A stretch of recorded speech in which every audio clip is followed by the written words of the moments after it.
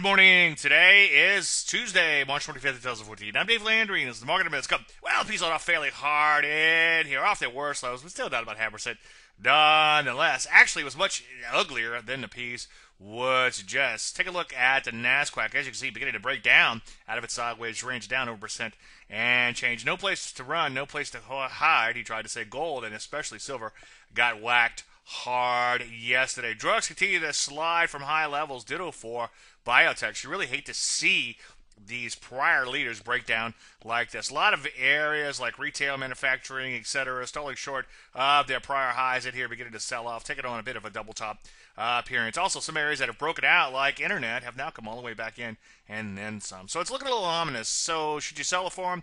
No, I wouldn't make any drastic changes just yet, but do honor your stops just in case. Make sure you wait for entries on new positions too and be selective. Any questions, as usual, Dave at DaveLandry.com. I'm Dave Landry, and you started Market Minute.